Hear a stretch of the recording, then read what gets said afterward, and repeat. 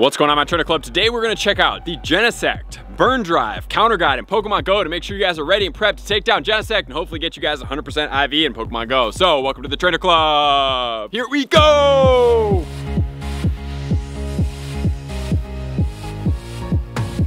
Welcome back, everybody. Let me know in the comments below, how did you do on Ho-Oh? Did you guys get yourself a shiny? Because we're already changing raid bosses. I know, it's extremely fast, and some of you guys may be like, man, I really wish we could have a little bit more time with Ho-Oh. So some of you guys may have had a shorter period of time based on you being somewhere else in the world. However, one thing that you could do is be in a Discord or remote raid group, such as what's in my pinned comments below, and make sure to raid with people that are in the United States.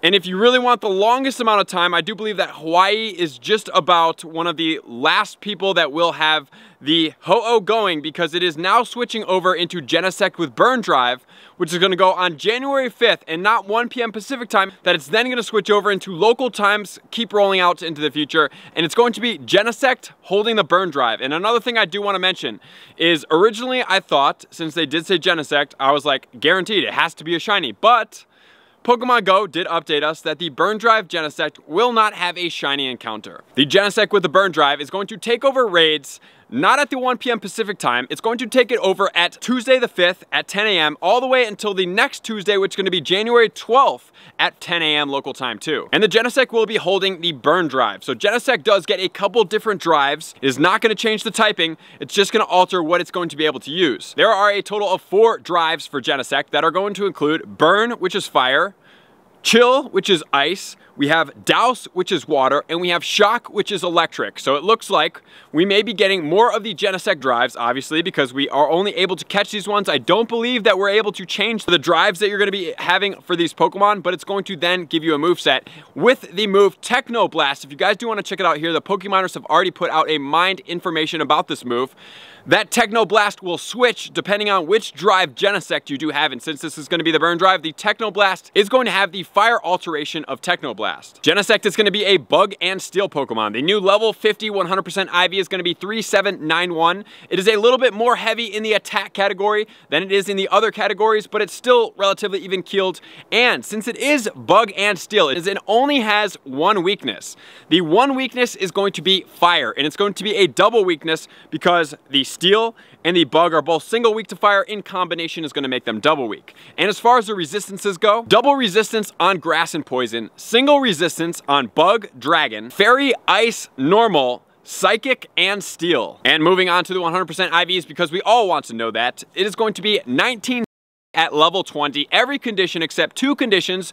So it's a Steel as well as a Bug type, which is going to have boosts in the rainy weather for the Bug and the snowy weather for the Steel, which is then going to put it at a 2395 at level 25. It's going to get 2 quick moves, which is going to be Fury Cutter and Metal Claw. And as far as the charge moves, it's going to get Flamethrower, X-Scissor, and Magnet Bomb. And then obviously with the new drives, it's going to have Techno Blast, unless they really change something up, which wouldn't make too much sense because it's already been mined by the Pokemoners right now. And then as far as how many players it's going to take for you guys to take down this Pokemon, 1.3 trainers under regular situations. So it is doable.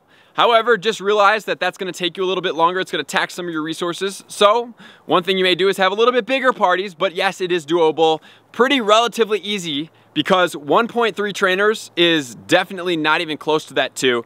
So duo is definitely possible. Maybe even solo, we might see it in this time frame, which then is going to lead us into our counters. So what are going to be the counters that are going to make up? We're going to start off with the shadows as always, and then we will move into the non-shadows. Megas are included in both of them. Number 1 counter is going to be the amazing Mega Charizard Y with Fire Spin and Blast Burn. The moveset, Calm Day, has to be the Blast Burn to make it this effective. It's going to be 322 seconds, which is crazy. And also, it's going to have only 8 deaths. So Mega Charizard is going to be the one in the Y form that you guys are going to want to use, which then is going to lead us into our Shadow Pokemon number 1, which is going to be Moltres. Fire Spin, Overheat combination. That Pokemon is a beast. 363 seconds with 11 deaths. And then we're getting into the Entei. Entei is coming in next with Fire Fang and Overheat combination in the Shadow form. So now that we have all the Shadow forms, we're now going to move into the non-Shadow forms. Megas are still included, obviously.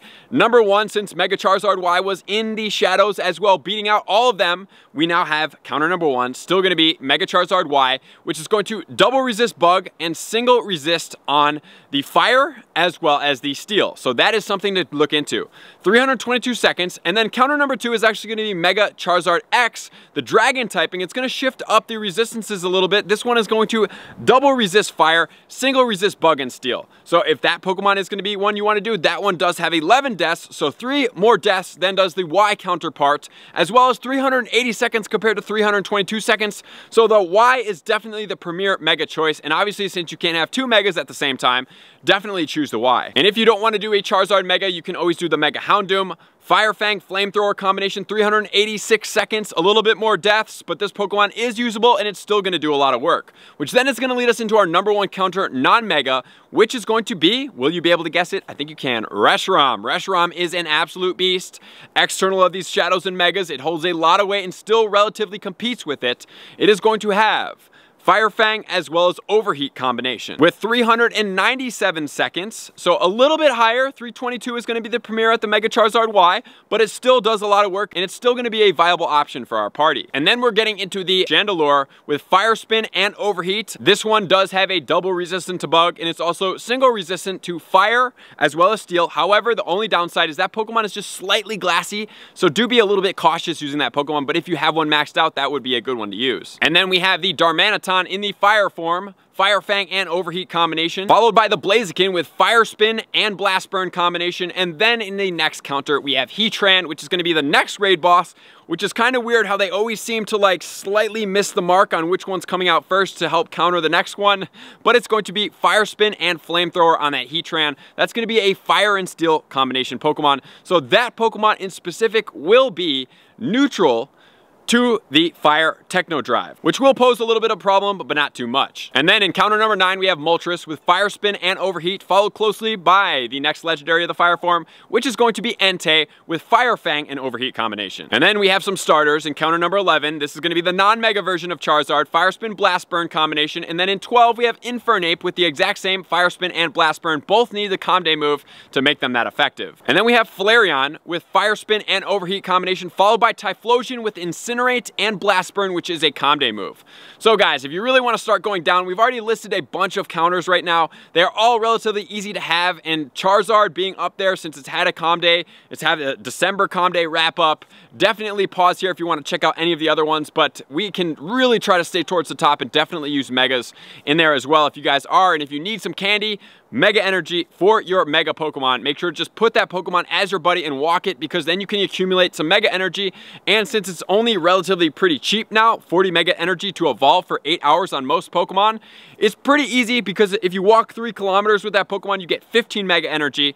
Walking that 3 times for a total of 9 kilometers is going to give you 45 Mega Energy, which will be a full 8 hours having that Pokemon out as a Mega, which is a little bit of walking, but is definitely feasible, because that's less than hatching one regular incubated 10-kilometer egg. So with all that said, what are we going to do about the weather conditions with Genesect with the Burn Drive? So as far as the sunny weather is going to be monumentally impactful, because it's going to boost the only weakness that this Pokemon has, that's going to be fire in the double weakness. So during the sunny weather, this is going to be the best time for you guys to get after this Pokemon. Really, really like it. And this is also going to boost the Burn Drive in the Techno Blast moveset. So that moveset is going to be boosted here. So something like a Heatran during that time, even though it's going to be neutral, is probably going to get hit a little bit harder. And then as far as the other weather conditions, partly cloudy, no effect. Cloudy weather, also no effect. But then onto the rainy weather. Rainy weather is going to boost Genesect all the way to level 25. It's also going to boost its double bug type move, the quick move, as well as the charge move.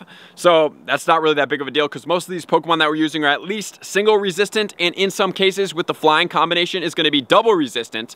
And then onto the double typing weather condition boost, which is going to be snowy weather and foggy weather. Snowy weather is going to boost Genesect again. It's going to boost the Magnet Bomb, and it's also going to boost Metal Claw as well. So that is something that's out there. Also, once again, all our Pokemon are relatively resistant, at least single resistant to the steel, so it's not really that big of a deal. And then in the foggy weather, no effect. And finally, we have the windy weather, which also doesn't really have an effect right now. So there's really only one condition that's going to boost our counters, which is going to be sunny, and then 2 conditions, which is going to be rainy weather as well as snowy weather, which is going to boost the Genesect. So with that said, what's going to be our primary party makeup? Honestly, honestly, every Pokemon in here is pretty safe, except the Heatran is neutral, so it's gonna take a little bit more damage, but if you choose to use it, it's probably gonna be relatively safe, even though the Technoblast with the Burn Drive could definitely hit a little hard on that Pokemon. I'm always just a little cautious on the neutral hitting Pokemon, just because it's neutral. When you have resistance and you have higher, better counters, such as the Mega Charizard Y, such as the Reshiram, and usually I recommend that you guys stagger your Mega Charizard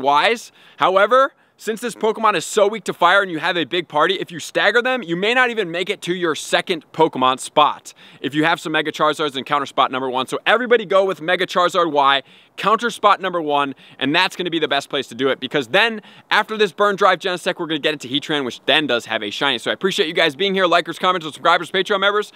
Everybody takes the support, subscription, and participation to the next level. I'm gonna see you guys out on the next video. Peace. I want to take this time to thank everybody who supports me in every facet. It means the world to me, and an extra special thank you to all my Patreons. I greatly appreciate the extra support to continue to allow me to pursue Pokemon Go full time, allowing me to create my daily video uploads in the most timely fashion for everyone's benefit. Plus, I get the amazing experience of sharing my creative processes behind the scenes and raiding all around the globe with select upper tiers. Thank you everybody for being a part of the Trainer Club. You all mean the absolute world to me, and I will see you guys out on the next video.